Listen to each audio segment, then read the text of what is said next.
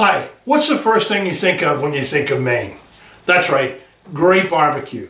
My name's John Furman, and I'm the founder and chief rubbing officer of Bub & Mother's, gourmet dry rubs with a Maine attitude.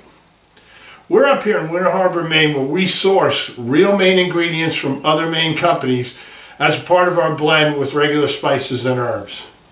We're seeking $50,000 in exchange for 25% of our business.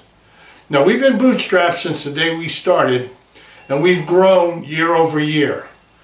Our proof of concept is done. We're now in 52 stores, 80% of which are ordering multiple times during the course of the year. We're ready to expand. What we need is machinery and the ability to buy our ingredients at a lower cost to increase our margins.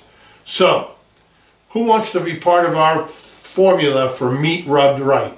Thank you very much.